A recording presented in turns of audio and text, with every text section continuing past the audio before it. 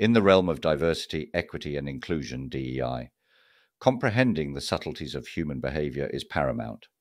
One psychological concept that holds significant sway in DEI efforts is attribution error. Attribution error refers to individuals' tendency to attribute others' behavior to internal characteristics or traits, while disregarding situational factors that may have influenced said behavior. In simpler terms, it entails overestimating personality's influence and underestimating external factors when explaining others' behavior. Consider a scenario where a female colleague, Sarah, confidently presents her ideas during a team meeting.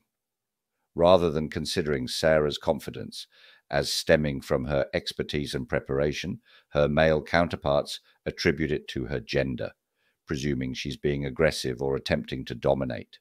This attribution overlooks Sarah's preparation and expertise, exemplifying attribution error. Attribution error can severely impede diversity and inclusion efforts within organizations.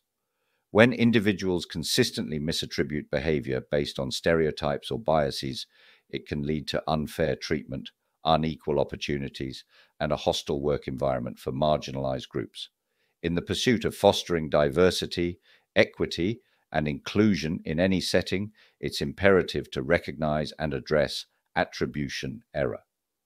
By acknowledging the impact of situational factors on behavior and challenging stereotypes and biases, organizations can create a more inclusive environment where individuals are evaluated based on their actions and contributions rather than preconceived notions.